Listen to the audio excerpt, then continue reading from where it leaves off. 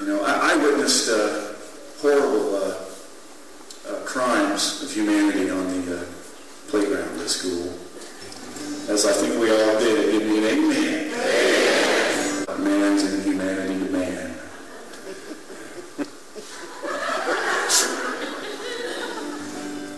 I had my thumb in the air on a southbound road, stepping into Mississippi. Now let me tell you about the story that's about to unfold. It's going to sound a little trippy. I've been walking most of the morning that hot and hazy day. I heard a distant rumble, stepped back and looked its way. A broken down Chevelle rolled to a stop 10 feet away. Its radiator steaming hot, drippy. Well, the door came swinging open and I took a look inside, and the smell was anything but ordinary. Now, Lord, I said I'm grateful, but when I was praying for a ride, I had hoped for something just a bit less scary. His fingernails were long and caked with many moons of dirt. He had several days of whiskers and a booger on his shirt. He said his name was Lawrence, but his feelings would be hurt if I ever called him anything but Larry. His name was Larry.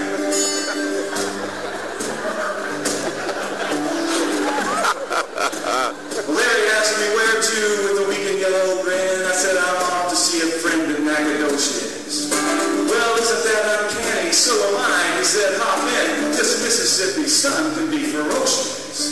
So I slid across the upholstery like a greasy plate of fries. I pulled up my seatbelt and I closed both my eyes. I've seen my share of danger. I'm not a stranger to surprise, but it usually comes along in smaller doses. He said the ride's free, there's just one price to pay. Listen to my story and you pass it on one day. And that's what I'm doing.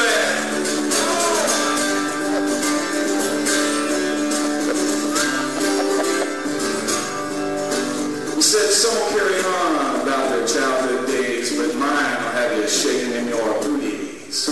I never made my place in that tricky social maze among the schoolyard jocks and classroom cuties. One autumn day at recess on the playground, second grade, I felt a kid tapping me hard on my shoulder blade, and I found myself bearing the worst curse ever laid, that dreadful kid's disease, known as the Cooties. Larry's got the Cooties.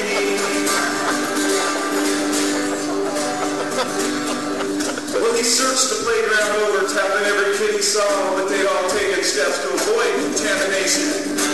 They crossed their fingers, holding up their hands, because that's the law when they showed them their cootie vaccination.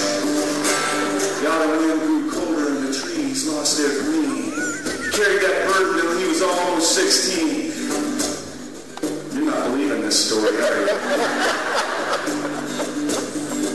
And he dropped out of high school, untouchable, unclean, just 1 year shy of graduation. He didn't make it. He traveled along all these many years, the back roads along his own special trail of tears. He was the last man. He was the last man on earth. He was the last man on earth to get the Cooties. Everybody, he was the last man. He was the last man on earth. He was the last man on earth to get the Cooties.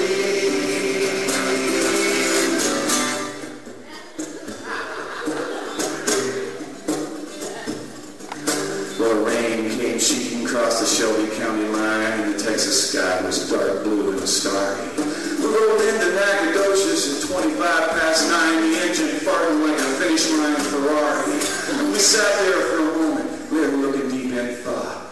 He stuck out a shaky finger and he touched me on the spot, rolled up my sleeve and showed him my cootie shot. I said, ain't nothing personal, man. I'm sorry. I'm sorry, Larry. Well, Larry had this look I've never seen before or since, and I don't know why I thought it so surprising. But there was pain in his eyes, so sharp it'd make you wince, a struggle worse than Holyfield and Tyson. And I saw the bigger picture of a man bent with pain, the world on his his shoulders and a plug in his brain. I waved as he drove off his tires swinging rain, as he disappeared into the dark blue horizon. He was the last man